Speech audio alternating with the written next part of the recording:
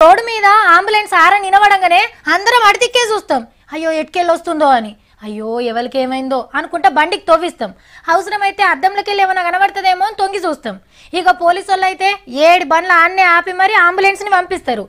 ఆపత్తి పని మీద పోతున్నది కాబట్టి ఎవరైనా పక్కకు తప్పుకుంటారు. సేమ్ ఇట్లనే పట్నంలో బండి అమూల్యమైన సేవలను అందిస్తుంది. పట్నంలో ఈ అంబులెన్సు ఏమైనా చెత్త కుండీలు కూరగాయలు వారేసే జాగల్నే తిరుగుతుందట. చాలా రోజుల సందే సికింద్రాబాద్ పోలీసులకు అనుమానం వచ్చి నసరేసిర్రు. గప్పుడు తెలిసింది ఇది ఆవులను మోస్తున్న అంబులెన్స్ అని. రోడ్ల మీద ఆవులు తిరుగుతుంటాయి కదా, ఎవ్వలేంది చూసి బండ్లకెక్కిస్తారు. బయటకేం కనబడకుండా కిటికీలు బందోబస్తు పెడతారు. కొయ్యి కొయ్యి అని రోడ్ల మీద ఉరుకుతా అంటే పేషెంట్లను తీసుకుపోతున్నట్టున్నారని అందరు సైడ్ అయిపోతారు. అవసరమైతే పోలీసు వాళ్ళే కడమ బండ్లను ఆపి దీన్ని పంపిస్తారు. చక్కగా తీసుకుపోయి అగ్వకమ్మేస్తారు. ఈ పైకమంతా ఆ బాబతులు వచ్చిందే.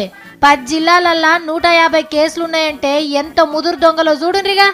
మరి యశోద దవాఖాన అంబులెన్స్ వీళ్ళకెక్కడిది అని అంటే డొక్కు బండ్ అయిందని ఆన్లైన్ అంగడి OLX అమ్మేస్తే బ్యారెన్ చేసిర్రట దొంగన్నలు.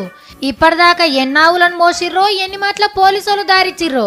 సర్కారోళ్ళు పసుల కోసం అంబులెన్సులు పెడతా అన్నారు, కానీ మనోళ్ళు వాళ్ళకంటే మొదలే పెట్టిర్రంటే వీళ్ళ దిమాక్కి ఆవు పాలతో అభిషేకం చేసినా తక్కువేపో.